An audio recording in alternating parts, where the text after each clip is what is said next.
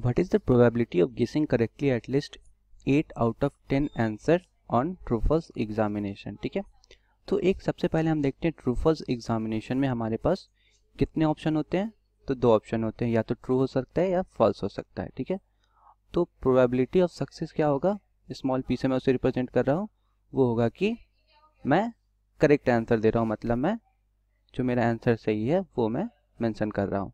और क्योंकि मेरे पास दो ऑप्शन है और इसमें से बस एक ही ऑप्शन सही होगा, तो मेरी प्रोबेबिलिटी ऑफ सक्सेस क्या हो जाएगी 1/2। ठीक है, और प्रोबेबिलिटी ऑफ फेलियर क्या हो जाएगी 1 minus P which is equal to 1 minus 1/2 which is equal to 1/2। अब मुझे क्वेश्चन में क्या बताना है, what is the probability of गेसिंग correctly at least 8 out of correct 10 answer. ठीक है, मतलब मेरे पास ट्रायल्स कितने हैं यहाँ पे, I have 10 trials. Okay, 10 answers मैं आंसर करूंगा, सो आई हैव 10 ट्रायल्स। मुझे सक्सेस किस में चाहिए, कितनों में चाहिए, एटलीस्ट 8 में, मतलब मुझे सक्सेस चाहिए 8 में, मतलब 8 सही हो जाए या 9 सही हो जाए या 10 का 10 सही हो जाए। ठीक है, मुझे इसकी प्रोबेबिलिटी निकालनी है। तो सबसे पहले हम बर्नौली ट्रायल का प्रोबेबिलिटी का फॉर्मूला देखते हैं, that P R this is equal to NCR into P पे पावर R इंटू क्यू पे power N minus R।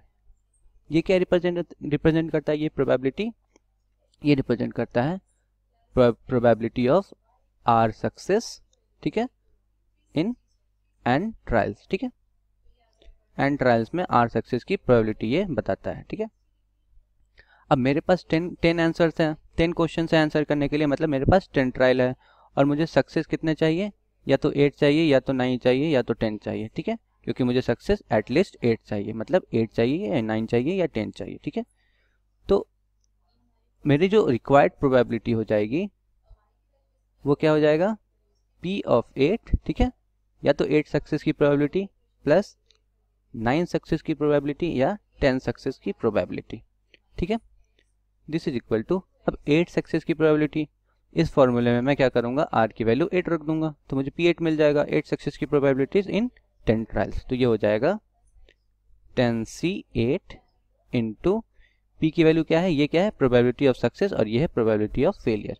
Q और P और Q दोनों की वैल्यू 1/2 है। ठीक है, तो हो जाएगा 1/2 पे पावर 8 इंटू 1/2 पे power 10 minus 2 which is 2 plus 10C9 into 1/2 पे power 9 into 1/2 plus 10C10 into 1/2 पे power 10। Okay, this is equal to 10C8 की क्या वैल्यू होगी, 10C8 10C2 के इक्वल होगा और 10C2 क्या होता है 10 इंटू 9/2। ठीक है, इंटू 1/2 पे पावर 10 प्लस 10C9 की वैल्यू 10 हो जाएगी इंटू 1/2 पे पावर 10 प्लस 10C10 की वैल्यू 1 हो जाएगी, तो 1 इंटू 1/2 पे power 10। This is equal to 1/2 पे पावर 10 को मैं कॉमन ले लेता हूँ, तो मुझे मिलेगा यहाँ पे, ये क्या हो जाएगा 5 into 9 45 plus 10 plus 1। Okay, this is equal to 56/2 पे power 10 which is equal to 8 into 7/2 पे पावर 7 इंटू 8। ठीक है, 8 कैंसिल हो जाएगा एंड आई विल गेट 7/2 पे power 7 which is 128। This is my required probability.